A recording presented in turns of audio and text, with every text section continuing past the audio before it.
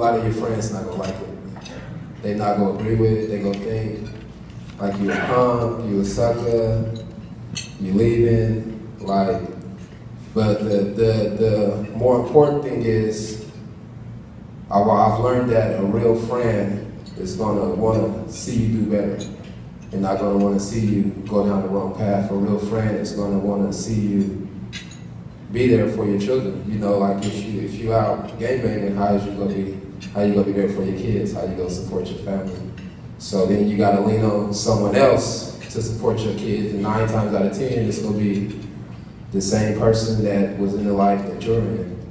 And they might not be ready to get out. And so then your child grows up and he's in gangs, you might be in prison or dead, you don't know what's going on with your child. And so those are mostly the challenges. And just still witnessing stuff, still witnessing killings, still losing friends. And it's hard, but my mind is made up and I'm not turning back.